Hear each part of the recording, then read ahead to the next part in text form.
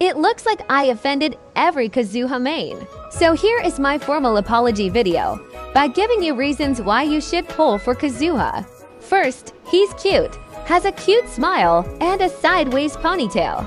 Second, he likes nature. You can see by his design how much he loves leaves, that he even made them his entire personality. Third, if you're falling, just have his skill and you'll be safe. And if you want to climb a rock, just hold it and voila!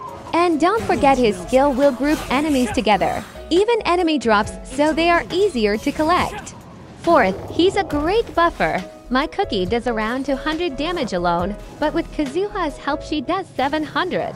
And last, you know he has no friends, so if you get him, he won't ever be alone.